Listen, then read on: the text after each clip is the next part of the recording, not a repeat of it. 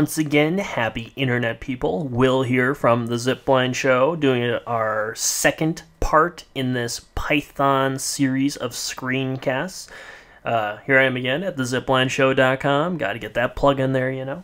If you have not already watched part 1 of this series, hop over there and watch that right now. Go ahead, I'll wait.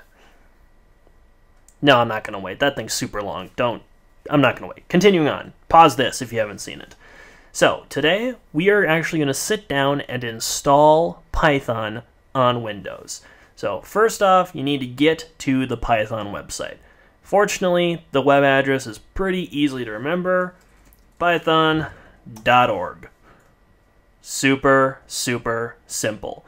Alternatively, if you can't remember python.org, go to Google, type in Python, and it will be right there. Pretty easy to get to.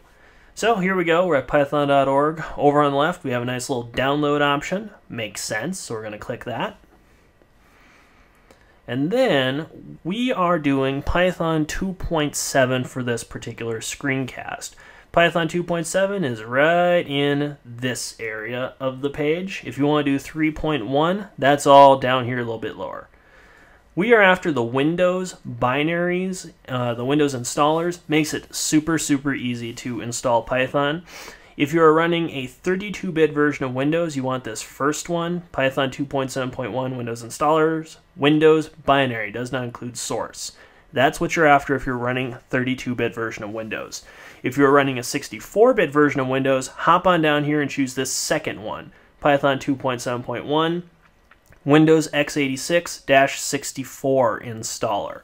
So you kind of need to know if you're running a 64-bit version of Windows or not, and then just choose correctly. I happen to be running a 32-bit version, so I'm going to click on this top one, Windows installer. And now it's going to ask me to save the file. I have a super slow internet connection here, so like many cooking TV shows, I've already downloaded the file. I'm going to cancel that, hop out of Firefox. And here it is, Python 2.7.1.msi. That's the little installer package. So I'm just going to double click that. Yes, Windows, run the software. Alright, now I'm just going to install for all users. Probably the best bet if you're on a multi-user machine to just install it for everyone so that there's no hassle with it. Go ahead and click Next.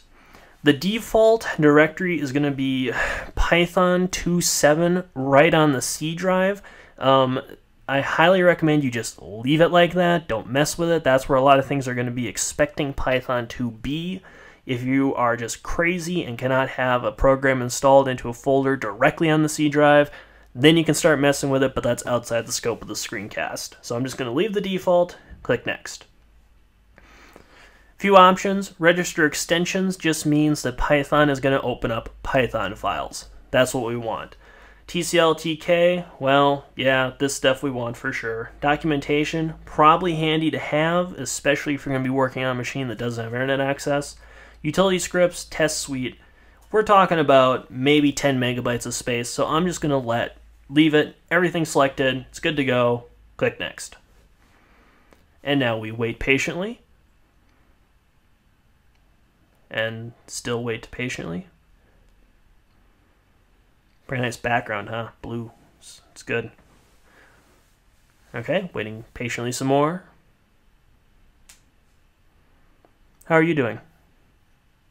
Well, that's nice. Did you actually answer? I bet you didn't answer. I wouldn't answer if someone asked me how I was doing during a screencast. That's just silly. That level of user interaction doesn't make any sense for a screencast. It is completely and totally insane. Oops. All right. There we go. So, we're done. It's that easy. Click Finish. Congratulations, you have just installed Python on Windows. I hope you weren't expecting much more, because that's it. Completely, totally finished. Can go ahead and pop it open here, Python, and idle. And there you go. That is the Python shell all set to go on Windows. And next up, we're going to do part 3 of the series, getting to know the Python interpreter. So there you go. That's it. We're done. It's that easy. Sorry, super simple.